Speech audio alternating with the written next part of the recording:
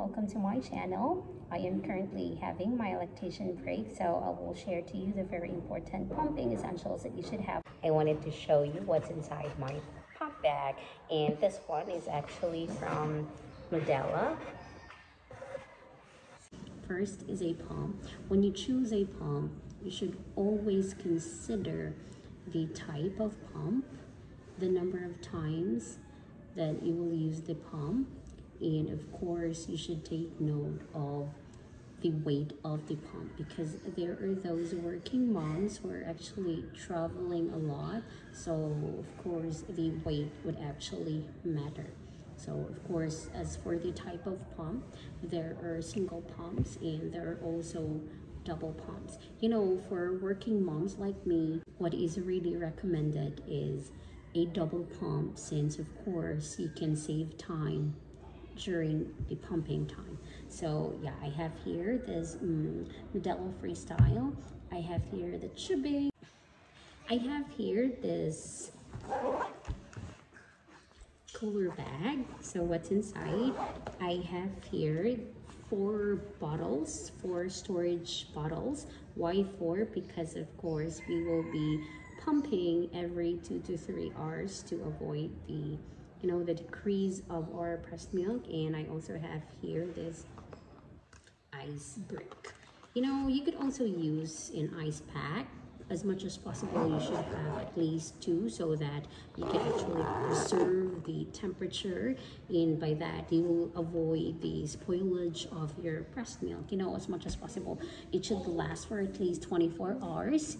And yeah, I also have this breast milk storage bag.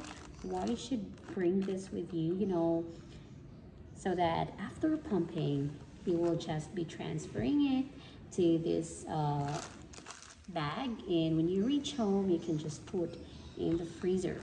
And I have here this Sharpie permanent marker, so that you can label. Labeling is very much important, so that you will be able to track the time, the exact time and the exact date when you actually pump. And there is a rule that says that you should follow the first in, first out, to avoid again the spoilage of the breast milk. Here, this wet bag. This could also be used as a diaper bag for cold diapers. So what's inside in here? I have here the different pump parts. This is where I actually store the different pump parts. So yeah, I have here the and I have this and everything here. And I have here my nursing cover.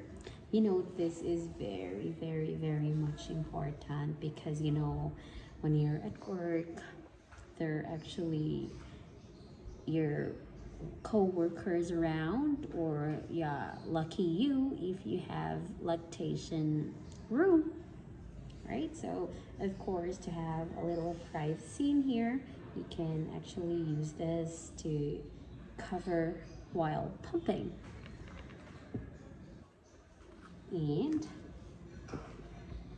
I also have here this cloth. This is of course important, since there will be times that the bottles are not really fully dry. So every time I would go to work, I will always bring this one with me. Yeah, so I have here these 3 very important bottles with me.